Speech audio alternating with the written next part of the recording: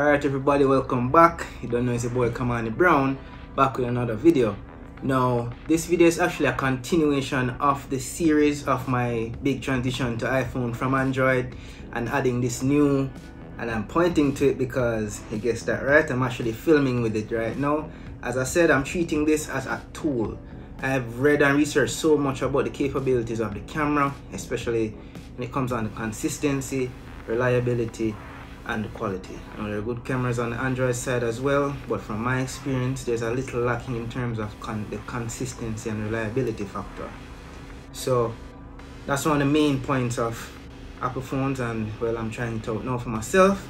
You guys will have a first-hand experience of the camera and its quality. I'm now filming in 4K 30 quality right now using the standard lens. I've zoomed into probably about 1.4 or so times the regular zoom. And here we are. So hopefully the quality is as good as they say that it is. Now this video really and truly is about not just showcasing how the camera is, but also, as promised, I'm actually showing how the migration process went from the Android to the iPhone. Most importantly, and most notably, let me just unlock this here for a second, using these three apps. Now these are the apps that I use. Now for Wifey, she had to use this one, the Copy My Data app. But for me, the standard Move to iOS app, developed in-house by Apple themselves, worked for me also. Now it's pretty straightforward. I really don't think I need to show you how these work. Just know that if you're making a move, the Move to iOS app is your first move. If that doesn't work for you, the Copy My Data app, that's the next one. Right? It's pretty straightforward, really and truly. You don't need to have any tutorial for that. It's very very simple, step by step. If you pass primary school or elementary school for you people in the States, it's simple as pie. Now what I really want to speak about is the Wutsapper. That's how I got my WhatsApp information over onto iOS, so to speak. Yo, I mean, if you scour the internet, you'll find little to nothing. Some people say that it is impossible actually to make the move, but it is actually quite possible. I did it. Caveman can do it also. It's a pretty straightforward process, you know, but the thing is, it can get technical. For me, it was murder. But for Wifey, it was pretty straightforward for her, like went straight through. But just for all of y'all references, I'm going to put a screen recording right here so you guys can actually see the process of how it went. Alright, so let's check that out. Alright people, so jumping straight into it, right?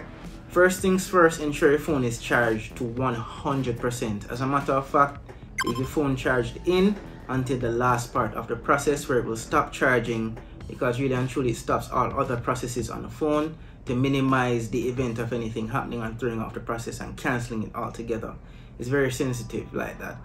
Now, of course, you go to the Google Play Store and download it. You only need it on your Android phone.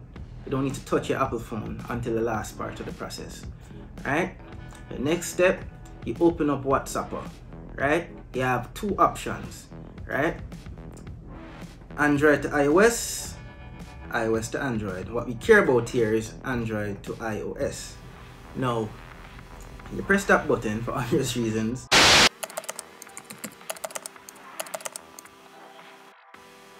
And then it starts doing this conversion or paraphrasing. I don't remember the exact term right about now. You guys can see it up on the screen right here. But yeah, it's pretty much just compiling the data, getting it ready for the whole transfer out process. Right? It takes a while. It depends on how much data you have. For me, it was upwards of 5 gigs, about 5.4 or something like that to be exact. And it took maybe about 15 to 20 minutes. Don't quote me on that, it varies. But once that's not actually not the longest part of the process. But after that, it takes you to the next part, which is pretty much, it just shows you an overview of all of your data, your messages, your videos, your pictures, your emojis, everything. Alright? All of your recordings and everything. Right? Now that's just a summary. Now you press the next button and it takes you to the login page. Well, login or purchasing page. For me, I purchased it already. If you haven't purchased it as yet, you can do it here. It's on sale right now for $19.33. The regular price is about $29 or $29 something. You guys can see it in the screen grab it again. Now I don't know how long this will last. It depends on the time when you're seeing this video. Hopefully it's still there. But regardless if it's $20, $30, whatever, it's all a matter of what your data and what your information is valued to you. For me, I have a lot of stuff there in WhatsApp. I don't really delete my chat history because I have stuff there for records, you know, stuff for work, colleagues, business, whatever. Stuff there that's very important to me and very personal to me, so I need that information. It is invaluable to me, so I gladly paid it. One-time fee. You can do it for unlimited amount of times. There's also another option if you want to do it on the computer. I believe the app is called Mobiletrans or something like that. Same Wondershare company. I'll leave a link for that in the description below. You guys can click that and check it out for yourselves. It's actually safer to do it with the PC, I would say, because you don't have to worry about your battery dying on you. This entire process, really and truly, my battery died on me the first time around. Alright, so after you have successfully logged in or purchased the app, you move on to the next phase, which is where you plug out your phone. Remember, I told you to leave it plugged in, fully charged from the beginning of the process. And you connect that USB Type-C to the lightning cable that came with your new iPhone. Right? Goes without saying, USB Type-C to your iPhone, to your Android phone, and lightning to your iPhone. If it's an older Android phone, better use the Mobiletrans app, which is for PC. I'll leave that in the description below. You guys can check that out, and then you guys can begin the process. Right? After you connect it, then it will ask you it'll prompt you regarding ensuring that your phone is connected. Also, it'll also prompt you to log into the WhatsApp on the iPhone. So that's the next part of the process. Before you go any further, ensure that you have downloaded, installed, and successfully logged in successfully logged into WhatsApp on your iPhone. Right? That's very important. It will come up blank, of course, because all the data is still on your Android phone and the process is not yet completed. Now, once that is done, you move on to the next step. You press OK on the prompt, and then it will begin its magic, right? The conversion process. This could take anywhere upward of an hour, hour and a half, 2 hours. It depends really and truly how much data that you have to carry over. For me, as I said, it was about 5.4 gigs or so. It took me around about an hour and a half, thereabout. It was painful when it failed the first time. I got to 96%.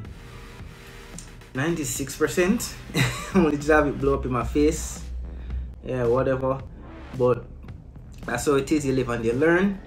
And yeah, I mean, that's it. You just wait. Round about at about the 90% mark, it's pretty much done with your Android phone and moves on to the Apple device. So you actually see the iPhone enter a sort of developer state, so to speak. I don't know what you would call it, where it says transferring or something like that.